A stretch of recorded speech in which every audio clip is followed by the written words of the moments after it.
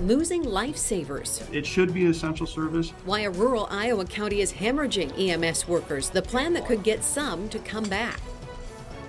Life-saving workers. If I start losing more people, it's going to be almost impossible to have 2 full ambulances. In an update to Essential, a KCCI investigation. We couldn't afford to do that. The change one Iowa county was forced to make that's driving EMS workers out of the area. We're in a hard place too. And the say voters will have on a possible solution.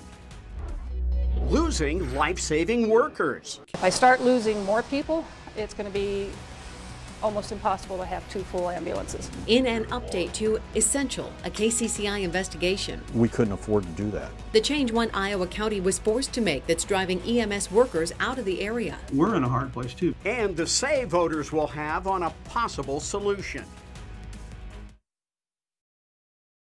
This is Iowa's news leader, KCCI 8 News at 6. When you dial 911, an ambulance may not show up, depending on where you live in Iowa. That's because EMS is not an essential service in our state, so funding is not legally required. But as KCCI Chief Investigative Reporter James Stratton tells us, people in several counties will vote this November to raise their own property taxes and fund EMS to make it an essential service. And Steve and Stacy, Calhoun County is one of those counties facing that funding problem. It thought it had it figured out, right? 24-hour shifts, 2 of them each week to EMS workers who received full-time pay for those shifts. That all changed August 1st when the county reverted back to closer to what it had before, cutting pay in half for those workers while they're sleeping overnight.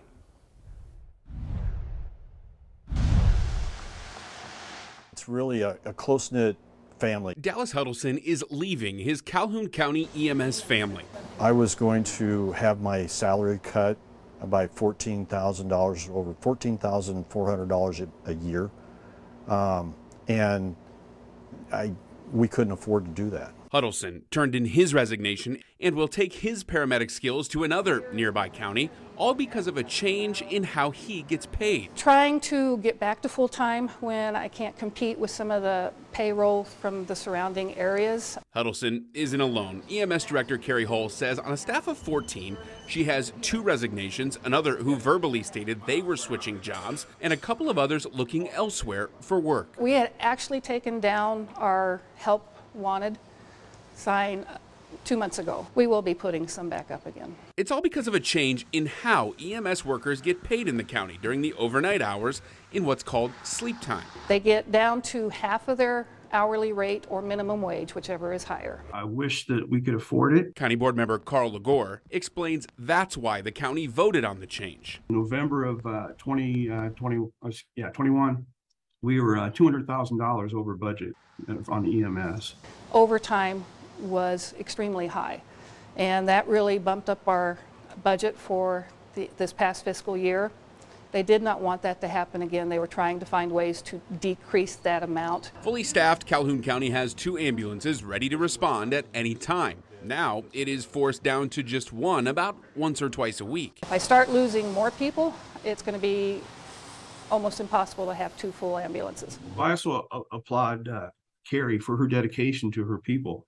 And we've put her in a hard place, and we're in a hard place too, because we have to delicately balance the budget with the well-being of the county. That could get a little easier to balance if voters in November approve a tax referendum on the ballot, something both Hull and Legore support. A positive vote is for your own safety, and it's important. It should be an essential service, and I'm confident that after the election, it will be essential service in Calhoun County.